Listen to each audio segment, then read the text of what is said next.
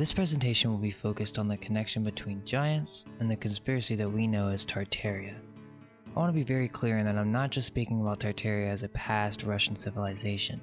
I'm kind of digging deeper here when I say Tartaria, and I'm really referencing the past Aryan global empire. The goal of this video is to tie together a lot of the info on our channel with the subject of giants. So, let's get started. False cosmology. In order to begin, we must first address what our cosmology is. I know I'm speaking to a variety of different people here. We have people that are deep down the rabbit hole, then we have the beginners, which are in two states. One, we have the curious beginner, and then we have the beginner that doesn't think they're a beginner, meaning they went to school, studied mainstream history and the Bible, and literally if anything contrasts their belief system, they respond in fear, saying, "What BS?" These people are as well beginners because they have yet to start their journey of discovering the true nature of reality, which is only discovered by true and genuine curiosity. In order for everyone in the audience to accept the material I'm about to present, I need you to let go of your cosmology. Just for one moment, can we just assume that maybe the human mind is incapable of truly grasping the nature of this reality, or the nature of God? If that's the case, then forget about what you know to be true, including those of you who are very resistant to this material. More bombs were dropped on the plain of Jars in northern Laos than anywhere else on Earth. Before the war, some 50,000 people lived here. Many of them were members of the Hmong people, an ethnic hill tribe. According to ancient local legend, these jars were created by a race of giants who used them to brew rice wine for the celebration of an arduous but victorious battle. Perhaps the most famous of all was Goliath, the Philistine, one of 5 giant brothers. Vendell Jones is an archaeologist with a style of his own. He spent a lifetime tracking down Goliath and the Ark of the Covenant, with which the Jewish holy book of the Midrash tells us the giant made off. Goliath thrashed his way through the Israeli soldiers, ran over and scooped the ark up on his shoulder, slew Pinchas and Hophe, and took the ark back to the camp of the Philistines.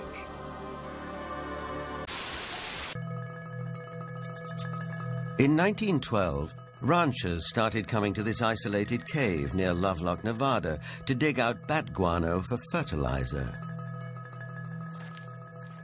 Inside, a surprise was waiting for them. They began excavating the 10 to 15 feet of guano that was here in this cave. They started discovering some unusual artifacts. They found duck decoys and baskets, other things for hunting and fishing in the nearby lake that's now drying up. But then they made some very unusual discoveries, and those were of red-haired giants that were mummified.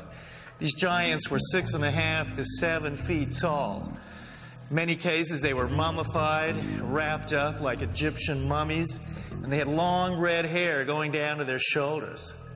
The ranchers couldn't explain it. It was the strangest thing they'd ever seen. But the Paiute Indians who lived around here knew all about it. In fact, back in 1883, Sarah Winnemucca, a Paiute Indian princess, had written a book called Life Among the Paiutes. In that book, she talked all about the giant, red-haired people who used to live around this lake and live in this cave. She claimed they were cannibals. That tribe would eat the dead. They would make war on my people. My people went to work and gathered wood to fill up the mouth of the cave. At last my people set it on fire and called out to them, "Give up or you will die." But no answer came. The legends of giants have haunted mankind since storytellers first told tales. You can find giant stories in almost every culture. And there's kind of a base myth that links these stories together, and that's the idea that there was an older race. In a time before time, the world was populated by a race of giants, and that when the human race came, they had to do battle with the giants to find their own place in the world. What you're looking at is a redhead, as you can see, but not just any redhead. This is an elongated skull in the Paracas History Museum in Peru. As you can see, the hair color is not Indian. Indian hair is black. Native American people have black hair. This person doesn't. Giants in myth and legend. Myths from around the world speak of a race of giants. The most famous quote is from the Bible. The Nephilim were in the earth in those days, and also after that, when the sons of God came unto the daughters of men, and they bore children to them. The same were the mighty men that were of old, the men of renown. Jotuns or Jotuns in Norse mythology are the first living beings, and the first of these giants was a giant called Ymir, and it is from the corpse of Ymir the worlds created. A Jotun is a giant with superhuman strength who lives in their land of Jotunheim, which is one of the 9 worlds in Norse mythology. Jotunheim is mostly made of rocks, mountains, wilderness, and dense forest. The giants mostly eat the fish in the water and the animals from the dense forest because there is no fertile land. Just as Plato had cited the Egyptian legend of the sunken island of Atlantis, the Greek historian Herodotus mentioned the Egyptian legend of the continent of Hyperborea in the far north. When ice destroyed this ancient land, its people were said to have migrated south. In Greek mythology, the Hyperborean people lived beyond the north wind. The Greeks thought that Boreas, the god of the north wind, one of anemoi or winds, lived in Thrace, and therefore Hyperborea indicates a region that lay far to the north of Thrace. This land was described as perfect, with the sun shining 24 hours a day, suggesting a location with the Arctic Circle. According to the classical Greek poet Pindar, never the muse is absent from their ways. Lyres clash and flutes cry, and everywhere maiden choruses whirling. Neither disease nor bitter old age is mixed in their sacred blood. Far from labor and battle they live. These Norse legends are referencing the North Pole. The ancient histories of all major nations and religions on Earth mention a time when several races of mankind lived in a temperate paradise at what is now the North Pole. All ancient races referred to Hyperborea as a paradise, a Garden of Eden region. In my last video, I connected Hyperborea and Ireland. I wanted to take these videos one step at a time, especially when it comes to cosmology. I can't fit every bit of info into one video. It will become way too complicated. My whole purpose is to help everyone connect the dots easier and to try to make sense of all these different conspiracies. The true Hyperborea is beyond the North Pole.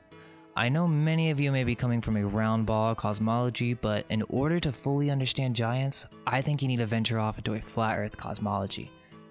I want to go more in depth explaining it completely, but for now, I'll assume you have a basic understanding of it, and I'll also assume that you realize that the whole Flat Earth Society is a con to make people who look into Flat Earth seem absolutely ridiculous. To the north is an ice ring that during the summer or during certain phases will melt, and there will be an opening in which these beings can enter our realm. In my last video, I connected Hyperborea and Ireland. Ireland became Latinized as Ibernia because this is where the giants landed and made home after being forced out of their realm. You will also see a theme with these giants being portrayed as Aryan. The Alu. This was a race of Mesopotamian kings said to be descendants of the gods. Yet again, Alu is a royal court title which translates to the Shining Ones. It is thought that the Alu is where the word Elohim was derived, a term translated generally as the sons of God. The Elohim are considered by some to be synonymous with the Nephilim of Genesis. The Ari. This was a race of Sumerian god kings.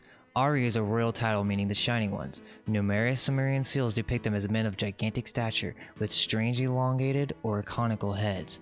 They are often taller than members of their courts, even when depicted seated on thrones. And the numerous seals that show them standing, they are tower far above those standing next to them. Depictions of the Anunnaki correspond with the depictions of the Aryans as being extremely tall, having pale skin, blue eyes, light-colored hair, long beards, and elongated skulls.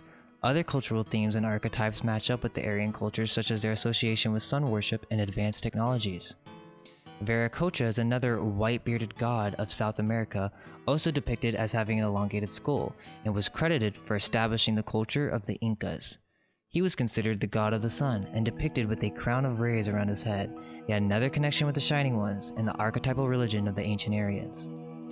Kukulkan had a human form as well as his feathered serpent form. Kukulkan would transform into a man of giant stature, with long white hair and white skin. Most interestingly, he was depicted as having an extremely large elongated skull. We find writing from the Mayans such as the Dresden Codex and sculptures of what it thought to be Kukulkan, and they depicted a very European-looking figure, totally different from how the Mayans looked. The Paiute Indian legends describe a race of red-haired giants called Sitkas.